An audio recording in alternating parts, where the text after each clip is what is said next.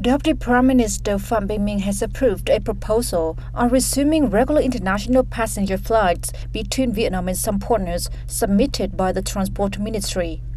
Accordingly, Vietnam will resume 4 air routes to Guangzhou, China, Taiwan, China, Seoul, the Republic of Korea, and Tokyo, Japan from September 15th, and to Phnom Penh, Cambodia, and Vientiane, Laos from September 22nd. The maximum number of flights will not exceed 2 per week on each route and may be further increased depending on the situation. Passengers on such flights shall include holders of diplomatic and official passports and their family members, experts, investors, business managers, high-tech workers and their family members, and Vietnamese wishing to return home.